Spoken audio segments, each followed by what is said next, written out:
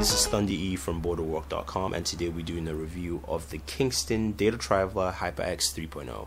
This is a USB 3.0 thumb drive. This has a capacity of 64 gigabytes. They have logical capacities and small capacities, but we're using the 64 gigabyte version here.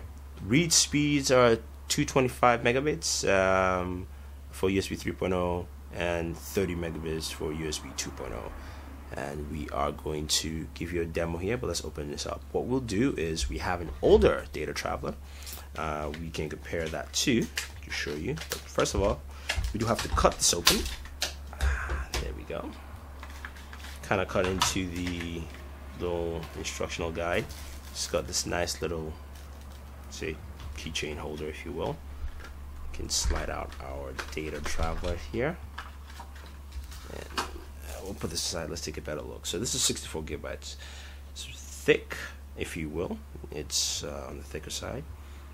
Open this up, and you can see it's the USB 3.0 with the blue indication there. And that's pretty much it. Very simple. It says 64 gigabytes on there. Solid frame, good body, so that it doesn't break or destroy on fall or damage. So what we're going to do is, this is our 3.0, and this is our USB 2.0 64 gigabyte DataTraveler. This is a DataTraveler 200 from Kingston.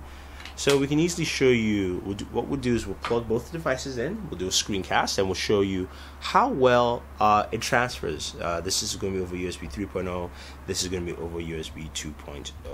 And we'll show you both devices, and we'll give you a better look. And you can make a decision for yourself, but I can almost tell you from, without even doing that, this most likely will do very well. So let's jump ahead and check that out on the PC. Alright, so I'm going to show you the difference in data speeds between the Kingston HyperX 3.0, which is a USB 3.0 flash drive, and the its previous version, which is a USB 2.0 flash drive. Both of them have 64 gigabytes capacity. Again, I'm recording this over the MXL Tempo mic, so you can hear just another sound sample from the microphone.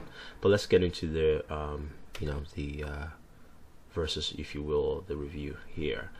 So the USB 2.0 flash drive is on the left hand side. It has a couple of files in there, and the USB 3.0 is on the right.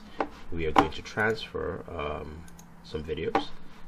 Video size, combined video size is 1.32 gigabytes, so I think that's large enough. We'll transfer first the USB 2.0. Let's transfer it over there, and then we'll transfer it to the USB 3.0.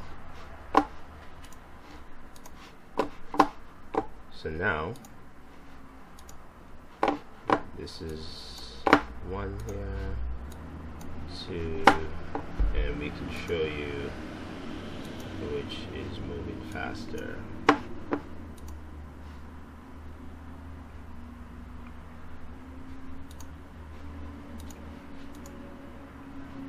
So right now the USB 3.0 file is already copied, flash drive is copied 4. And USB 2.0 is only copied 2 video files, and USB 3.0 should be done in about 5 seconds. That took roughly, for 1.32 gigabytes, probably took around 10 seconds. And the USB 2.0 drive is still going on here, so you can clearly see that USB 3.0 HyperX flash drive from Kingston with the I believe it's 255 megabits read speed is it's very fast, works well, does a very good job. I can see it's again, the USB 2.0 flash drive is still going on, still hasn't finished, but you can clearly see that it's definitely worth getting a USB 3.0 drive. Faster, more effective, you get quick read and write speeds, and also it just does a very good job. Plus, it also handles high data capacity as well. So that's pretty much it. Instead of us waiting another 60 seconds for the USB 2.0 drive to finish, we'll just round up the review. So if you guys have any questions or any comments about the Kingston HyperX USB 3.0 flash drive, let us know. Don't forget to subscribe to all our pages on Twitter, Facebook, and YouTube. It's Booredatwork with 2 O's.